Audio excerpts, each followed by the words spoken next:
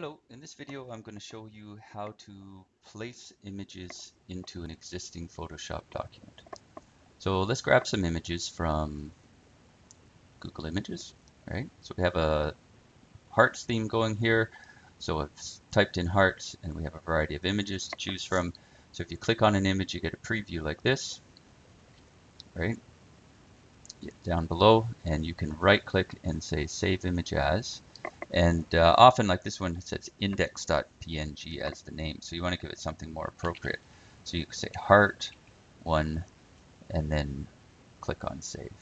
All right. So now we're not going to be picky here. So let's go to the second heart, right click, save image as, and be consistent in naming if you like. Heart two.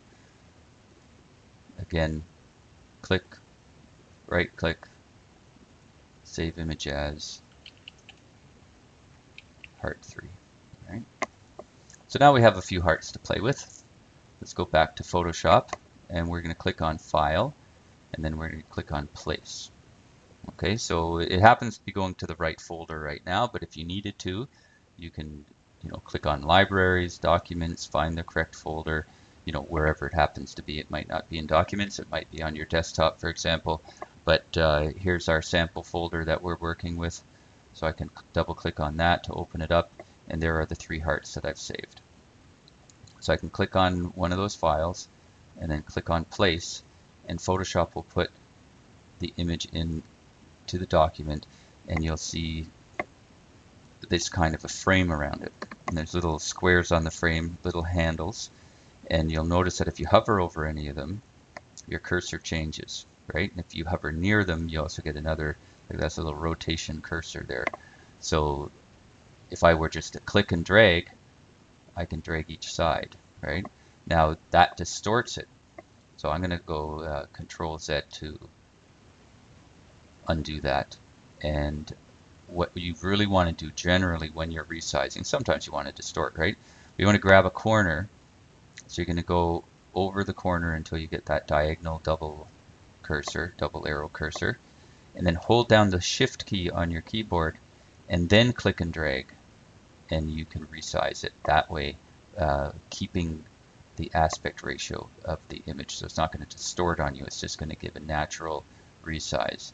So say we want it about this size here, but we don't like the position. So when you're not hovering over one of the little handles, you have that little black-headed cursor here.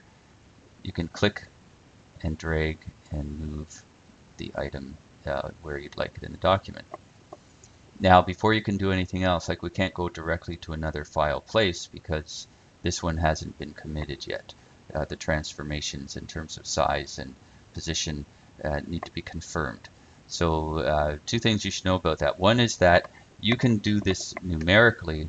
There are, when you're in, when you have this transform box here, you'll notice if I click and drag it, the X and Y on this top line are changing, right? That tooltip is in an annoying position.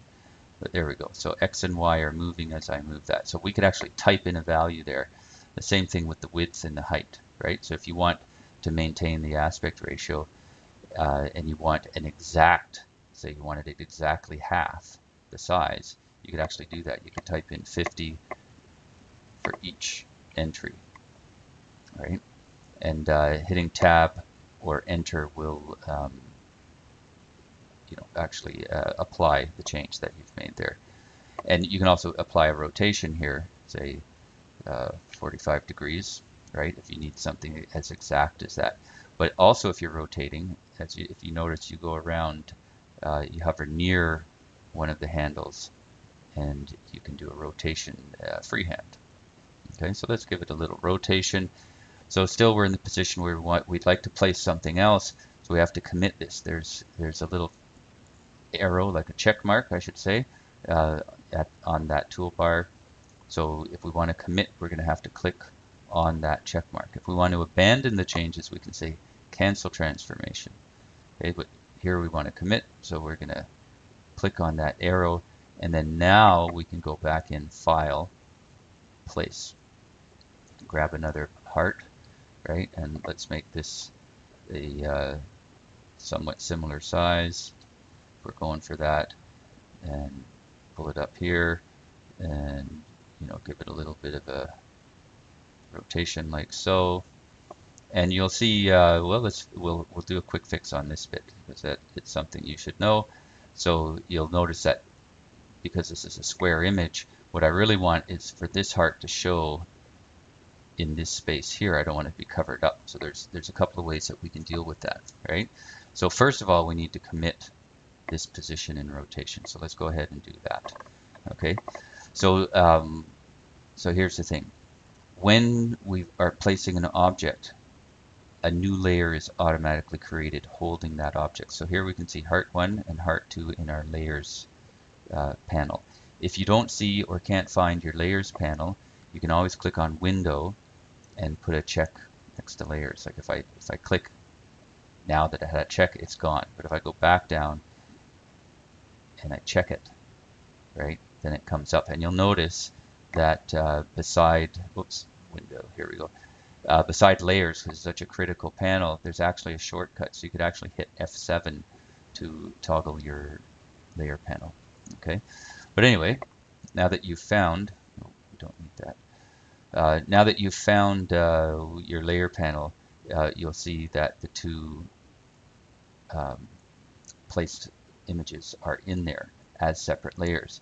So what's happening now is that these three hearts are over top of this one. So a simple fix would be simply to drag Heart 2 here and pull it down, and see that little black bar that goes, it shows you the position, and it's gonna be the new position underneath. So now when we let go, Heart 2 is underneath, and we get that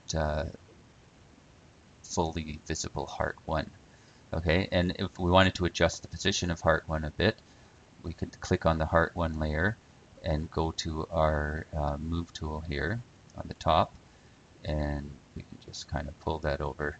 Right, oh, then we get the same issue here. So, they're both going to fight with each other, which is great because now I can show you how to get rid of this little corner, right? So we've managed to fix the giant corner that was interfering with our Heart 1, but now Heart 1 in the position that I really want it is interfering here. So making sure that we have Heart 1 layer selected, because this is the layer that we want to affect, I can now go and I can click on my eraser on the toolbar, which is somewhere near the middle there. Or you can click, press E. You see E for eraser on your keyboard to activate that tool, right? And then, well, the smart object must be rasterized. Rasterize the smart object. Okay, so it was placed as a smart object. It is now rasterized, which means it's now just an image instead of some smart thing. So I can now erase that little corner, and everything looks fine. Okay, so that's how you place a couple of images. That's how you can rotate and move things around. Remember, holding down Shift when you grab a corner and dragging will help to resize it. Remember that placed images come in on their own layer, and that moving those layers and editing those layers can be very helpful in terms of getting the results that you want. Okay, hopefully that's a great introduction to placing. Thanks for watching.